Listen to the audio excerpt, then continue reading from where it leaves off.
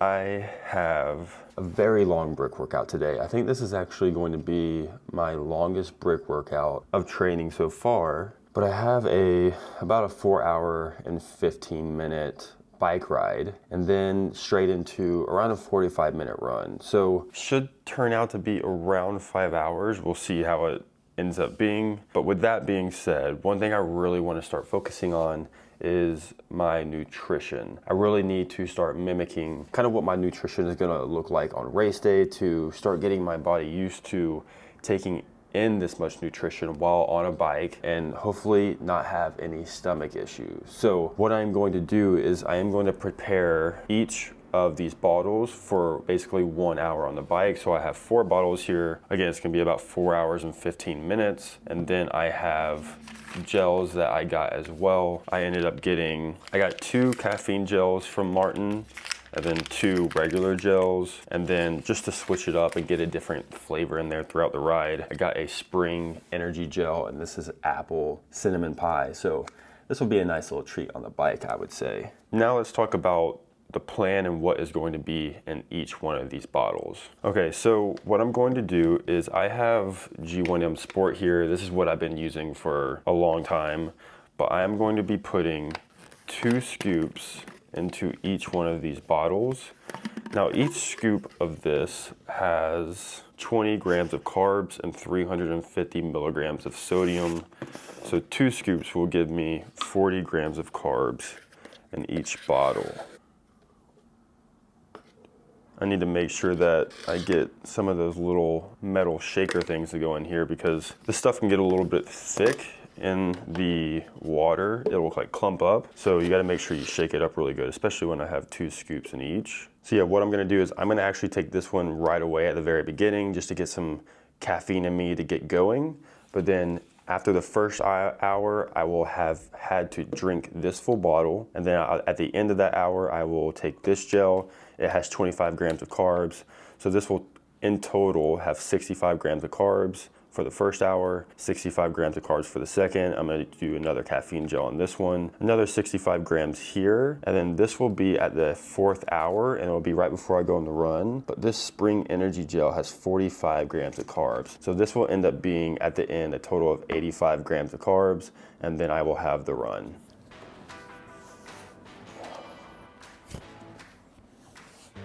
It's always tough to mentally prepare for one of these long rides, especially when I'm doing it inside on a trainer and not outside.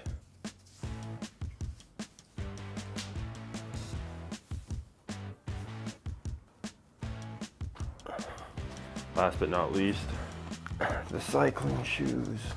Oh man, it's like I'm strapping up and preparing for war over here. More like 4 hours of hell. This just helps keep the sweat out of my eyes because that shit burns if it gets in there. All right, I'm just trying to mentally prepare for what I'm about to get myself into. Sometimes at the very beginning of these rides, it feels like it may not ever end. I can't like picture the moment where I get off this bike today. The Zwift music is always kind of a vibe. And it is time to do this thing. But first, I'm gonna take that caffeine gel like I mentioned, just to kind of get things started. Because it's still a little early. It's not even 7 a.m. yet. But you have to get up early and start these rides in order to finish by 5 p.m. All right, so my first gel to start off this ride is down. This will be my first bottle for this first hour. Let's get it shaken up. You gotta shake these a lot because again, it's easy for it to get clumped up in there.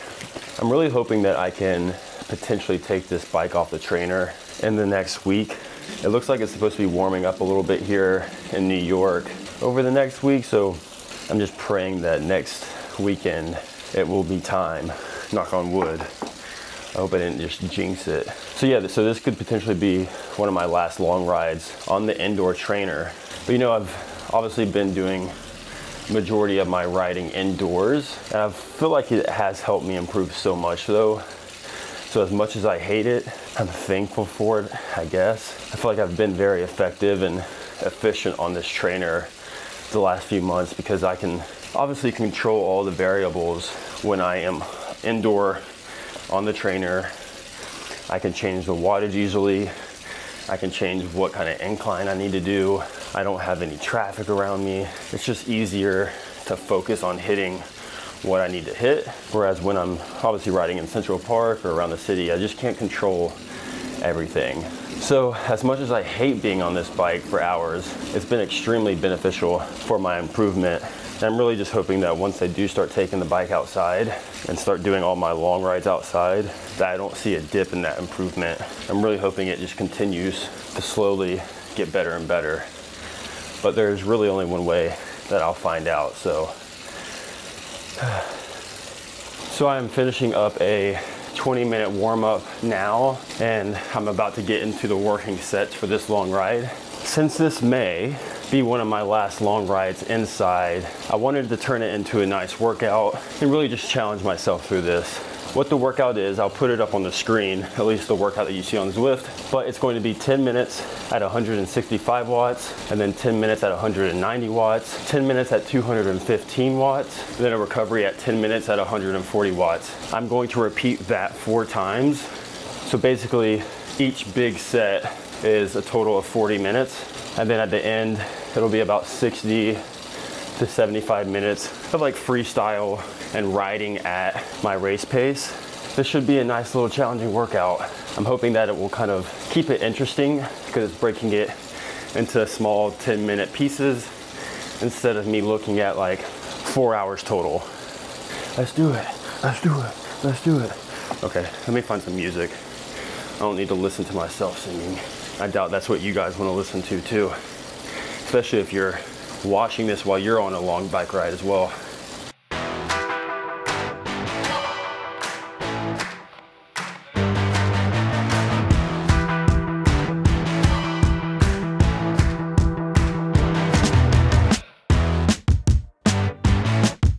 So I am a little over an hour and a half in, and I've done 2 rounds of that main working set. I will say though that 10 minutes at 215 watts is starting to become a real bitch.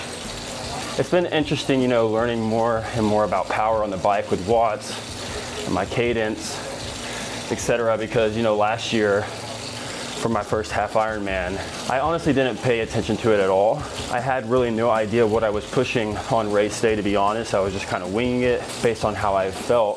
But from what I've been learning though, my goal for this next half Ironman and then my full Ironman in Lake Placid will be to ride around 75% of my FTP. So based on my current FTP, which is 242, that will bring me to around 180 watts or so on average. So obviously the goal is to continue to improve my FTP over the next 3 to 4 months so that come race day, I can ride at a higher average watts than the 181. But we'll see how the next few months go. A key part of that though, again, will be for me to focus on my nutrition. So I've already finished 1 bottle, well 1.5 bottles of the G1M Sport. I've taken 2 gels. And so in a little over 20 minutes, I need to make sure I finish this one. And then I will take my next gel, which will be the Martin caffeine gel, just for another pick-me-up midway through. And yeah, but just gotta focus on nutrition now and keep practicing so that come race day, I don't bonk and die.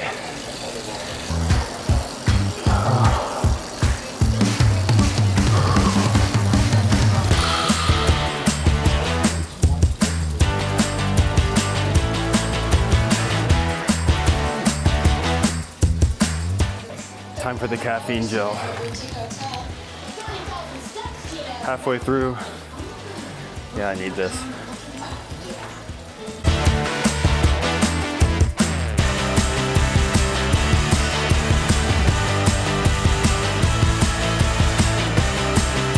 I am almost 3 hours in, and I'm just now finishing the last round of that big set. That was tough. My legs are definitely feeling it. But thankfully, I've been following my nutrition to a T, so I'm actually feeling pretty good right now. I'm not feeling tired.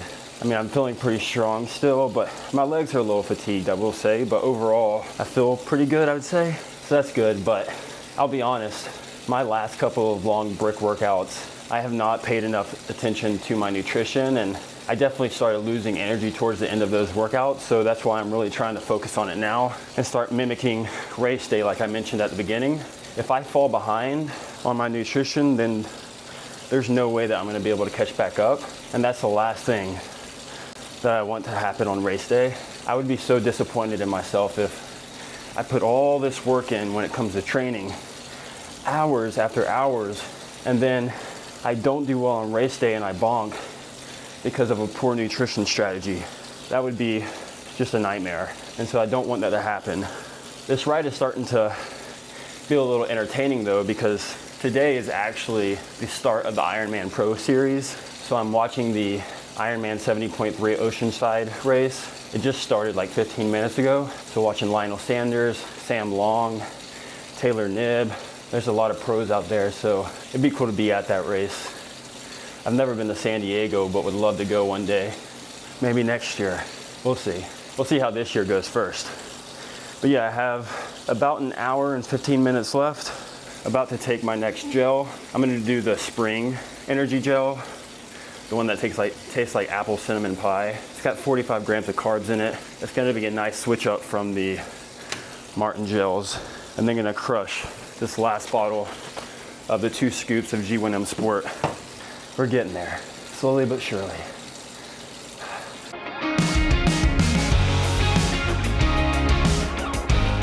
So I have a little less than an hour left, and the goal for the rest of this ride is to ride at 75% of my FTP, which is what my race pace will be. So I'm gonna do 180 watts. I'm gonna try my best. My legs are definitely feeling it though. And also, actually, let me pause this for a second. I gotta pee really bad. After drinking 3.5 of those bottles, my bladder's pretty full. Now, obviously, I will not get off my bike during the race and do this. I'll just pee my pants most likely, but I'm not gonna do that inside because that would be absolutely disgusting. And I couldn't even imagine what Barry or you guys would think of me. So I'm just gonna go pee really quick. I'll be right back. Ooh. Lucky, what are you doing in here?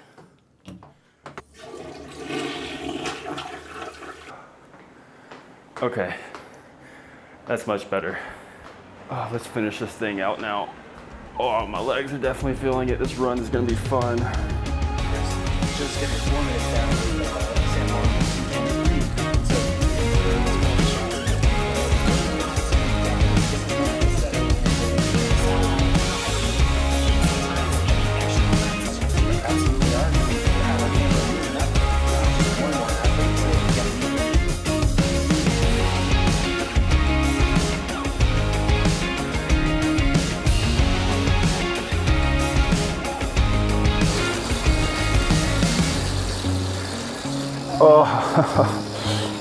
Oh, there it is.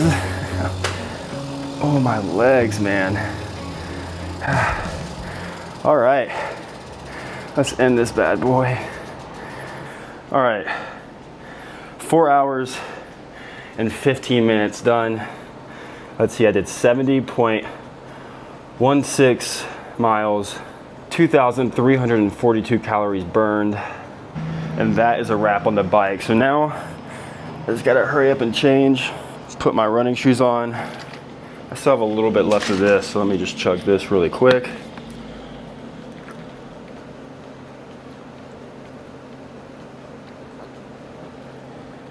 I also have this gel that I should take before I go out there.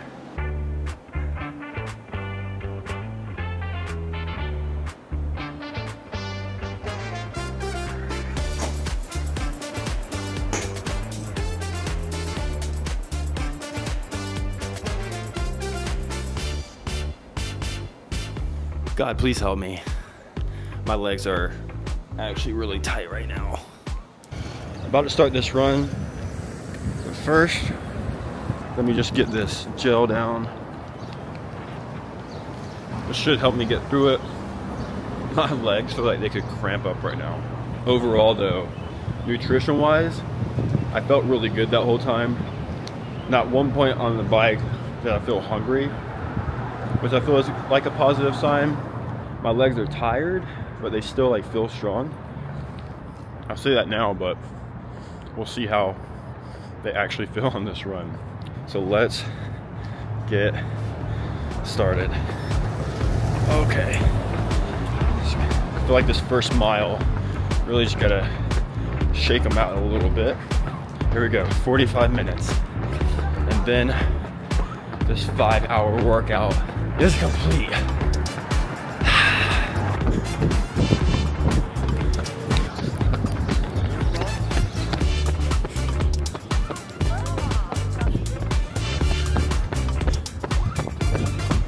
A little over a mile in.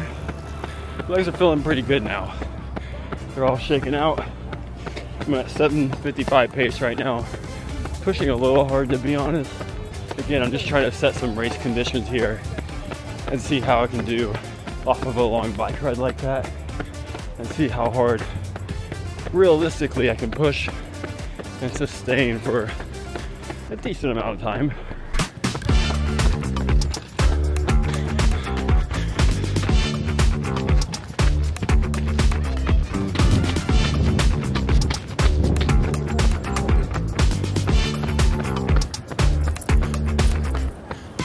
All right, I have about 13 minutes left, and I'll admit, I'm gonna be done with this damn run. Kind of struggling through it right now. Just gotta keep powering through. We're almost there. Almost there. Oh man. All right, run complete. Holy shit, I just need a second. Run complete. 5-hour workout complete. That run was 5.55 miles, a little over an 8-minute average pace. I'm super proud of myself for that workout today. That was a bitch, honestly. But I have to be honest with myself. I think I could up the nutrition just a little bit. I was really starting to die off at the end there on that run. That last like 15 minutes was like, I was really struggling. You know, I felt like I did well on the bike, but I feel like the true test of how you did on your nutrition on the bike obviously comes out to play on the run. And I could tell by the end of that run that I just need a little bit more. I mean, normally this is when I would be having my next gel or something that I put in my body. And obviously during the race, there's like water and Gatorade and stuff on the course, which I did not have out here. What a way to start a Saturday. I know what's in my future today, and that includes eating and taking a nap. I honestly don't have any more energy in me to keep talking. So I hope you guys enjoyed this video. If you're training for a half Ironman or an Ironman, good luck. Keep going, you got this even when it's hard. And now I need to go home and see who won Oceanside 70.3. But I'll see you guys in the next one.